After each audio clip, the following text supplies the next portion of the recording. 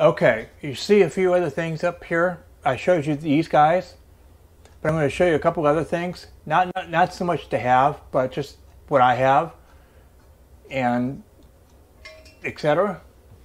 This is cast iron. You can tell just by how I'm hefting it. It's got some weight to it. This is a 10-inch. It was my mother's.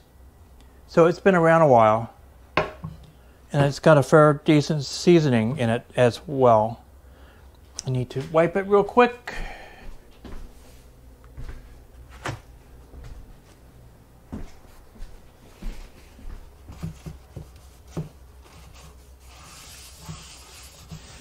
The one problem to cast iron and carbon steel pans on a pot rack is if you don't wipe it out well enough, you can have what I've just discovered was a little bit of an oily, and it will drip down onto whatever is below. Anyhow, this is not necessarily for you to start out with, but it's something to look into when you get older, have more experience, have more experience in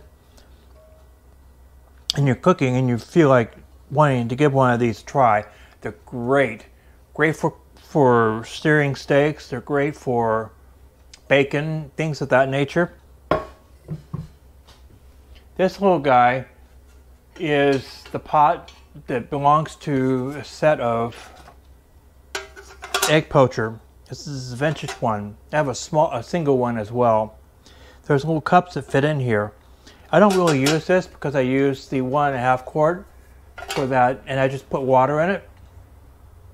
Let it come to a full rolling boil. Leave it at a rolling boil, and then drop in my eggs, which I've drained in a little sieve, something very similar to this type of thing.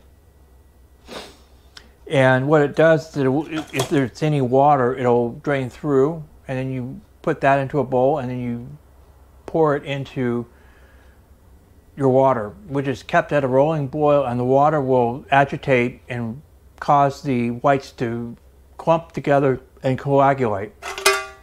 And that's how you cook your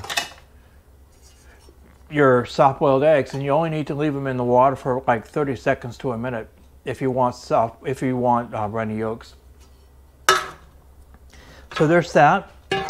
I have a little one. This is a cheapie that I picked up for like $8 at grocery outlet, and it's a little too rough on the inside, but it gets the job done, and it's pre-seasoned, and I find it works great if you just need to do a single hamburger and it's too cold and wet to do it on the grill.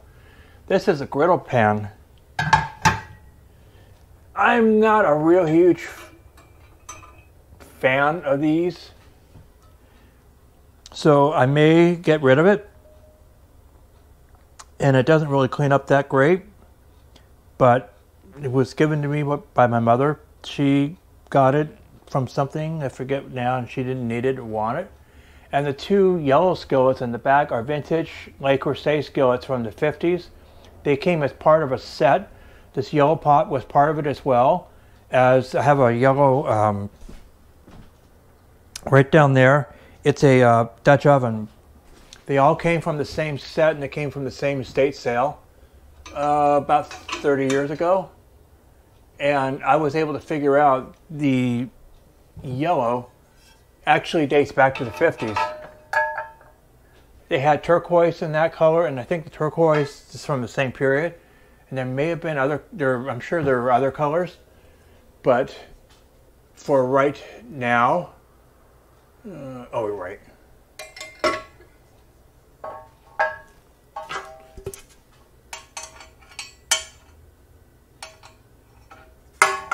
So that's the rest of the stuff that's in my pot rack. What you see here on this shelf are all the accessories and things like the blades and stuff to go to food processors and stuff of that nature. This is where I keep my coffee grinders. Now, if you're going to be grinding your beans, whole coffee beans, something like this The Krups makes a modern day version of it. Braun may still do as well. But these are what are known as burr grinders. They're just simple blade grinders, and they aren't the most precise, but they get the job done. And they will grind your coffee beans. Now, if you want to grind your spices, you will need a second one. And I have this red one, as you can see right there. The red one is my spice grinder. You don't want to be using the same spice grinder for both coffee and beans, because the oils in your coffee will mix in with the oils of your spices. And I don't think you want that. And this, one thing that I would also recommend is some kind of a grater, a box grater. This is a form of it, but typically a box grater is exactly what it says. It's a vertical box with an open bottom usually. And you have this on all four sides, different things like this on one side. This will be on one side, this will be on one side, and this on another side. And then you just scrape away onto your cutting board, onto wax paper on your counter or something of that nature, and then you just figure it out how much you need. But this set is, I think, made in Germany. However, I picked it up at TJ Maxx about 30 years ago. And this is the vintage one, which I use quite often. And I also have a Xylus, which has the insert. It's this, basically.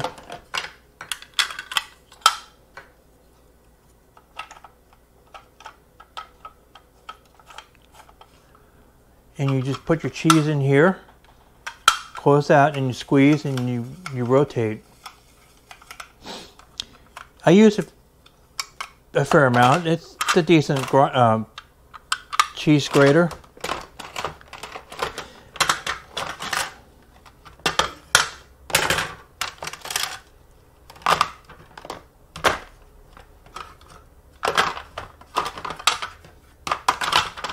Anyhow, that's graters, and I would recommend you get something, a box grater of some sort for grating cheese, like Parmesan or anything of that nature. And you can get them for inexpensively. And that's what I would recommend to have to start with, because you're going to be needing to grate certain things, like grating zucchini, if you're going to make zucchini bread, or anything of that nature. So there's only a couple of things here that I would recommend, and everything else is optional. And you can pick those up as you go along. I would recommend a couple of bowls nearby, mixing bowls. These are stainless steel, and they're great for just everyday use. Great for putting flour in if you're going to be making pizza dough. And something this size is great for salting and oiling your vegetables that you've cut for a sheet pan dinner, or for roasting, or for whatever you're going to be doing. Because you can go like this and move things around, or use a spatula, and you can toss things really well and not have them fall out. These are not expensive. I picked this up at Cash and Carry. It's now the Chef Store, but it's made by Winco, and it was like $8, something like that. So they're not expensive, and they're great for this kind of thing. These two are made by Revereware, and they're a little heavier, but they're made for the home. And because Revereware, unfortunately, no longer exists,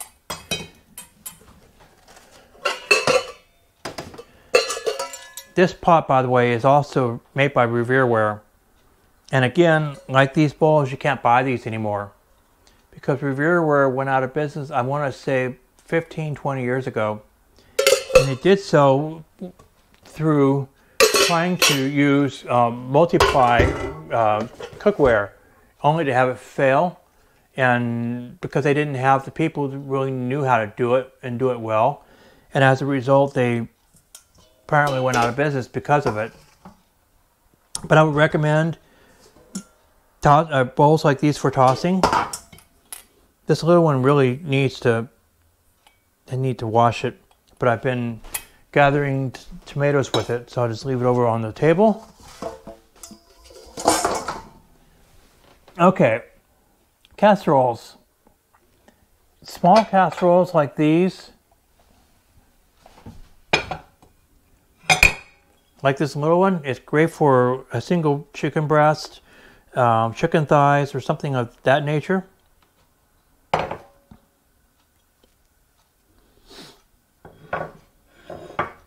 And something this size is for two, maybe. But something small like this would be great for roasting in an oven.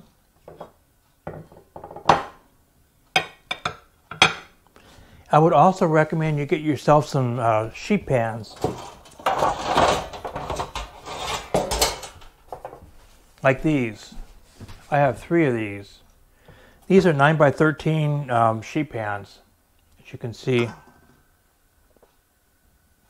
They're rim baking sheets basically, and they're great for cooking, making cookies on, anything of that nature, roasting sheet pan meals on these. This is oftentimes what I use them for.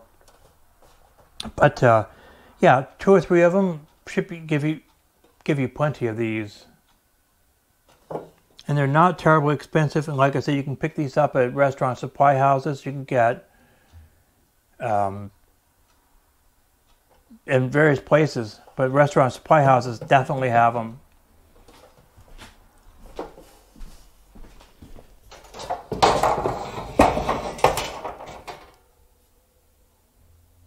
I would also recommend you get some sort of a cooling rack like this one, or the individual square ones. The reason is when you're doing something that is frying and you want to keep it crisp, you can put it on here and let it air circulate around and not sitting in the oil, so the bottom sides stay crisp. But you can also use them for putting cookies on so that they can dry, they can cool once they're off the pan. And so these are great if you're going to be doing any baking. And that's something that you can maybe pick up, not right away, but something you can pick up as you go along.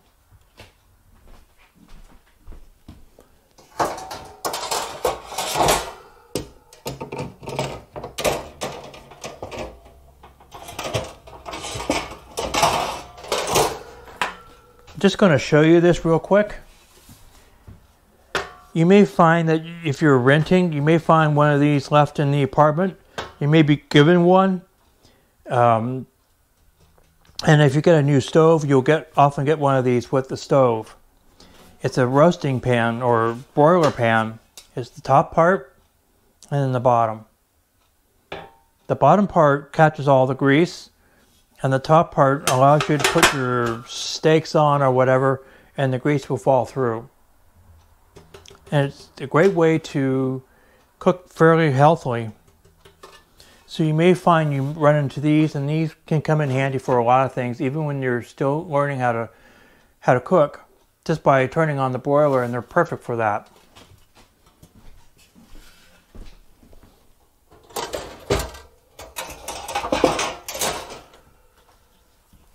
Okay. Casseroles. You will want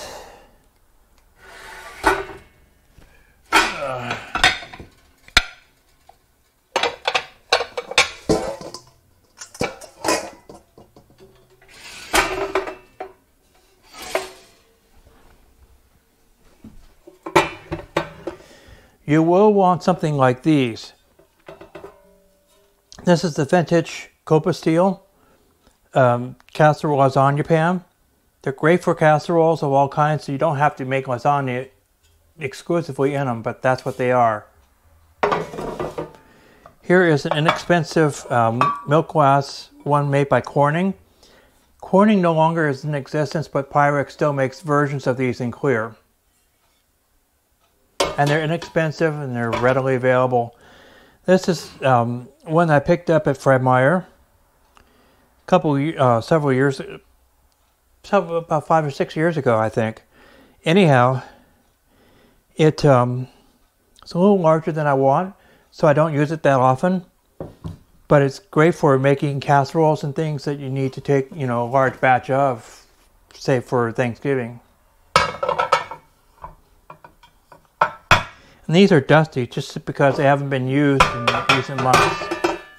And the outlet for the furnace is right behind this on the back walls. There.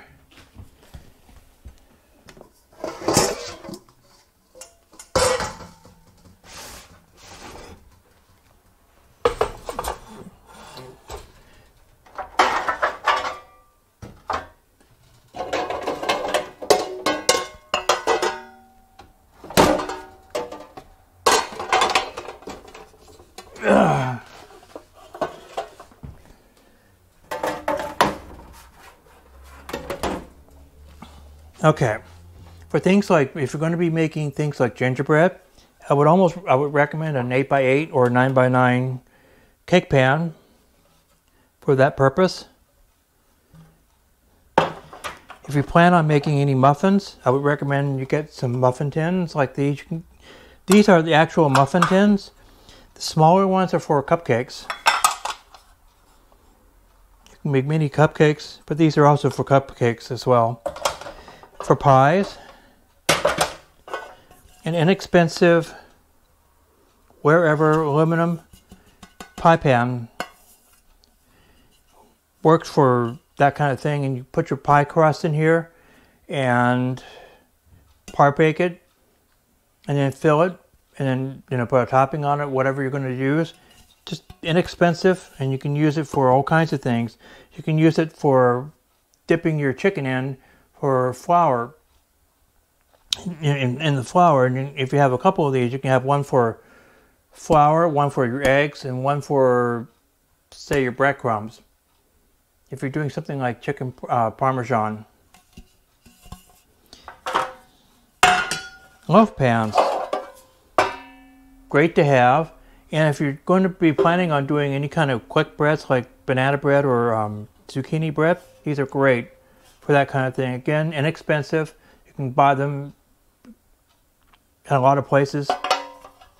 This is the vintage one, but something like this, Good Cooks brand, you can get at local stores. It's just fine.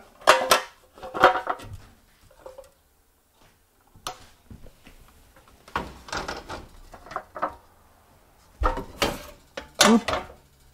Ugh.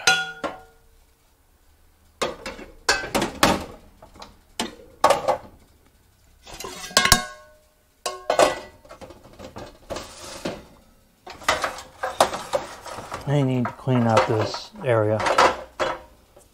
I would recommend, if you want to take advantage of some of the recipes that are out there, a good crock pot or Instapot would be a good thing to get.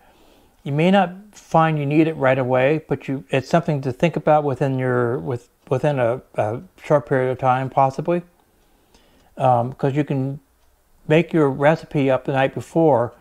With crock pots, the pot can be stored in the refrigerator with a lid on it, and then when you get ready to go to work, just drop this in, turn it on, and it's ready when you come home from work. And you just have to, if you're making like spaghetti sauce, all you have to do is cook the pasta, make a salad, and you've got dinner the next day. I would recommend you get a salad spinner like this. This one I picked up at TJ Maxx, but it's made by Xylus. But any salad spinner is great because you can use it to dry things like wash your spinach, put it in here and give it a good spin, and it'll be dry and ready to saute. And it's great for lettuce. It's great for any other leafy greens that you want to use. And it's one of the best things. OXO makes a good one, and they're not that expensive. They're like 30 bucks.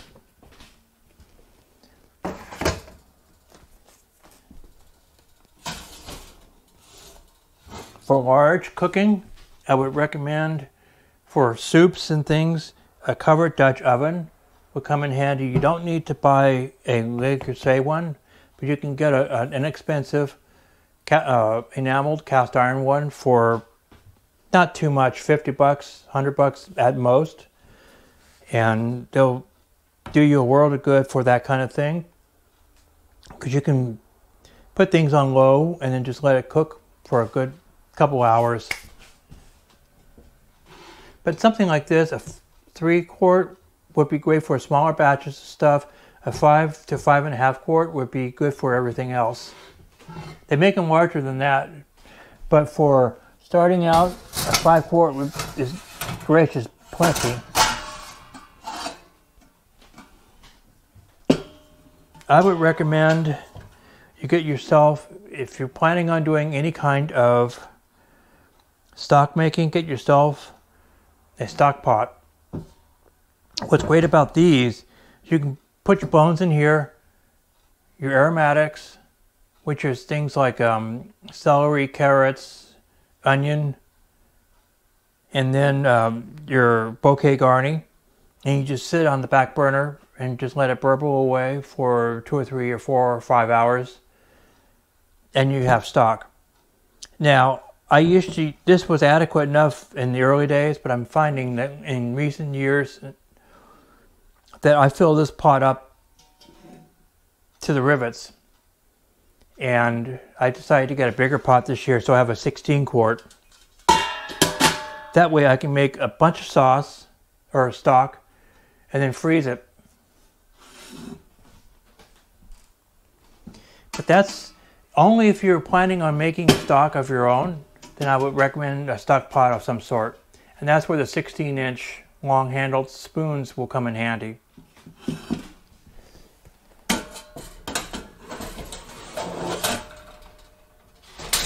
Something I would recommend, and you don't have to spend anything really big, you can just get yourself one of these batter bowls from the Dollar Tree. They literally are about $1. Or something like this. These aren't very, very expensive. And the same thing, they're melamine. It's what I call the scrap bowl. You can put all your food scraps in here and then either compost it or put it in the food waste can to be composted by the city. It just depends on where you are and what your capabilities are. If you're going to be growing your own food, then you can make your own compost just by taking this and just tossing it in. Compost is really nothing more than browns and greens. You put a layer of brown and you put a layer of green.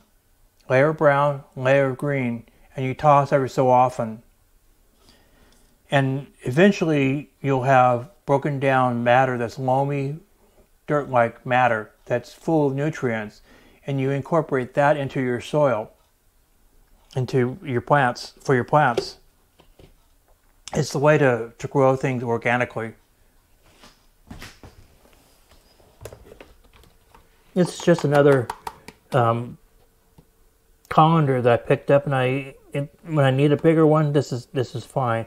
But I almost never use it. But I still think it's kind of cool.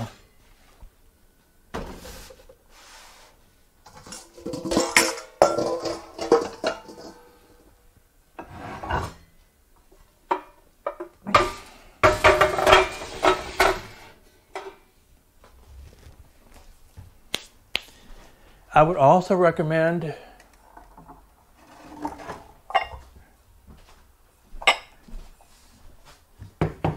a mixing bowl set of 3 to 4 bowls minimum, and they're great for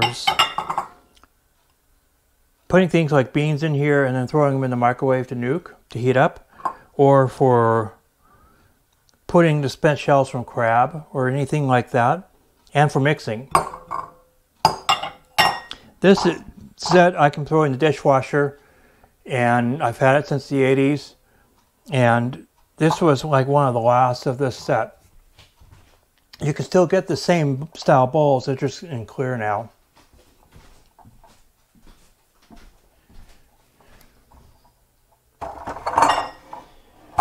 I would recommend you get yourself some flatware or dishes. And for mise en place, just start picking up random bowls. They don't need to be anything really big. Something this size is gracious plenty. Or if you're going to be serving things like ice cream or fruit, something about this size would be perfect for dinner. Or for condiments, dipping sauces, these are perfect. These are vintage, but you can get new ones that are about this size. And of course, dishes, meaning big plates, small plates, and cereal bowls at minimum. Everything else that you see in here, I would also recommend you look into one of these for things like pancake batters, waffles, things of that nature. Serving bowls like this. This is the divided one, and I almost never use it, but it's vintage Harkerware. I would recommend a good salad bowl for serving your salad in. Things of that nature. But bowls of various sizes, great for that kind of thing. Small stuff like this, great for like spices, herbs, anything where you're just needing a couple of tablespoons of something. These various type of plates. This is actually a compote bowl. You put your fruit in that and you serve it that way. But these are very similar. And I have a saucer that is not what I was thinking it is, but it serves the same purpose. It's supposed to have a cup on it. And all of these are made for things like mise en place. What mise en place is basically things where you things have their place, and the place has their thing. Basically, when you're cooking, you want to have everything for things like wok cooking. Everything needs to be chopped and in bowls, ready to go, and in the order you want them, because when you're cooking in a wok, you're cooking quickly, and you need to be able to pour one ingredient in, set the bowl aside, stir that for a second or two, pour the next ingredient in, so on and so forth. And you need to do it quickly, because stuff will burn, because when you're cooking with a wok, which is a cast iron, shallow but wide pan, cooked at very, very high heat, will easily burn. Anyhow, that's the bare minimum. You would need flatware, things that are in the baking realm.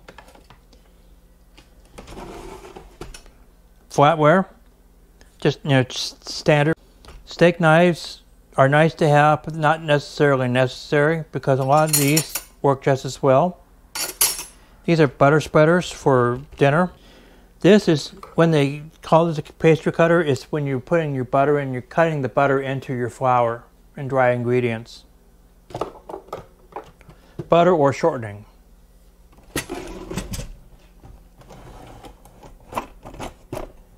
Discs for the food processor, not necessary at this point, but I would recommend serving things like pie server, a gravy ladle, slot spoon for anything that, like beans that might be in liquid, a regular serving spoon. Pretty much the rest of these are for the most part optional. This is tongs for fondue cooking. Salad tongs, salad servers, which if you're going to be serving salad in a big bowl, you need a set of these.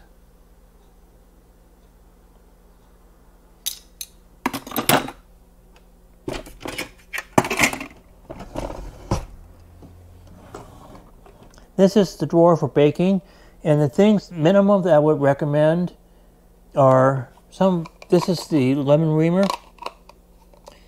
but measuring cups come in handy. Liquid measuring cups. This is a 1 cup. This is a vintage Pyrex 1 cup. This is also a 1 cup, and I have a 2 cup. They're all made by Pyrex. This is just another set of these. Everything else is pretty much optional. And back here, if you're going to do anything where you need to roll out, there's a rolling pin would come in handy. And then there's all of your other salad tongs. That drawer is things like storage bags, freezer bags, wax paper, stuff of that nature. Everything here is more or less optional, other than a serving platter might come in handy. So that's pretty much what you would need to start with, and you can always build onto it like the food processor. You can add that later as you gain skills and more confidence, and you see, oh, it would be really nice to be able to grate that block of Parmesan cheese. That's perfect for that, and I've got all the discs for it. Anyhow, that's what you need. Now the next step is knowing the basic steps of cooking. The basic steps of cooking are things like basic breakdowns actually are things like the braise, the saute, frying, boiling, roasting, baking, and broiling, and of course grilling, be it the open flame, charcoal, or gas. And of course, finally, the griddle. The griddle is just a flat surface. You can use it to make smash burgers. You can use it for making bigger batches of pancakes instead of using your skillet, kind of thing.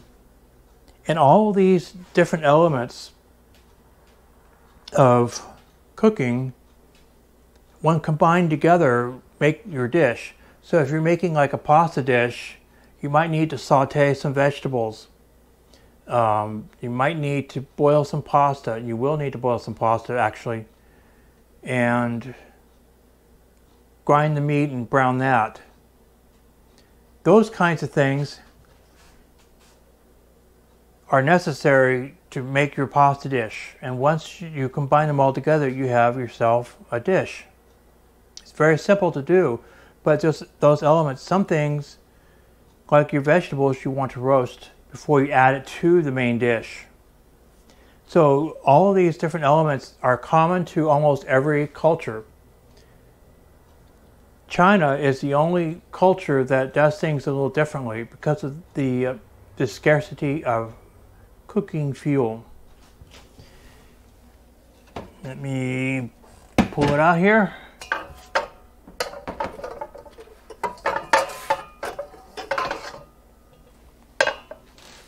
This is what I was talking about, the wok. It is made for extremely high heat cooking, where you drizzle the oil around the outside so it doesn't cool down the wok. You put in your bite-sized pieces of food, your strips of meat or whatever, and you toss in extreme high heat with this guy. You can also steam with steamer baskets, and you can also deep fry, and it's all done in here. But everything is made to be cooked quickly in a matter of seconds. And within about 15-20 minutes, you have a dinner that's piping hot, ready to go, and your rice, which is the only thing that will take a while to cook because you have to boil it. But ultimately,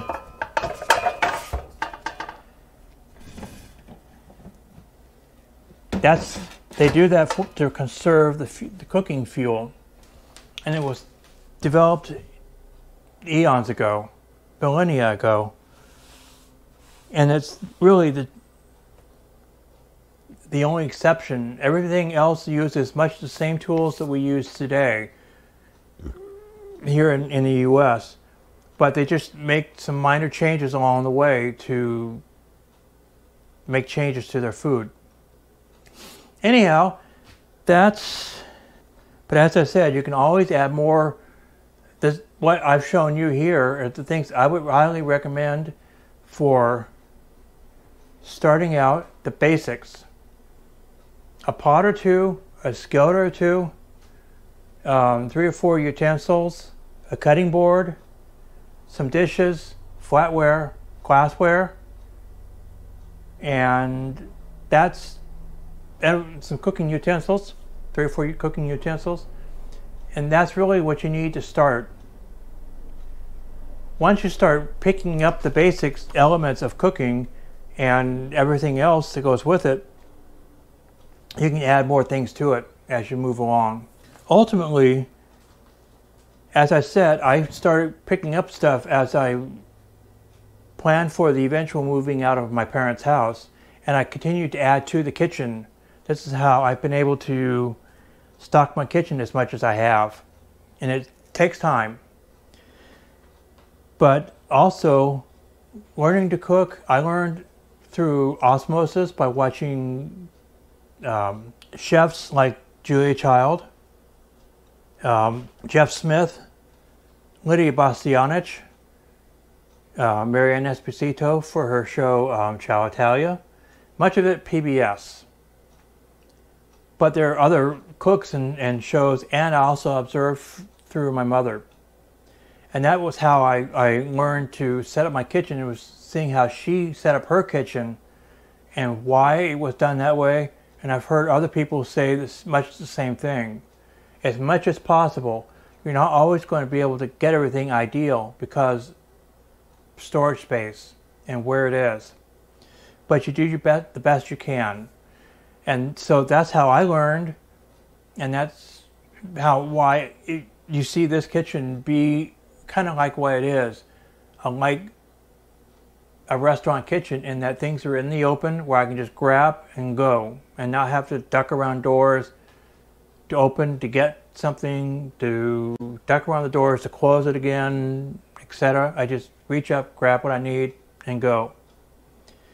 Anyhow, that's what I would recommend, and further videos are going to be about the basics of cooking, as far as, okay, we're going to broil today, here's how you broil. We're going to boil today, this is how you boil, etc. and so forth. I hope you enjoyed this, and I hope to see you on the next video. So if you like this video, please hit the thumbs up button, and if you want to subscribe, please hit the subscribe button and ring the bell to be notified. It'll do this channel a world of good, and I'll see you on the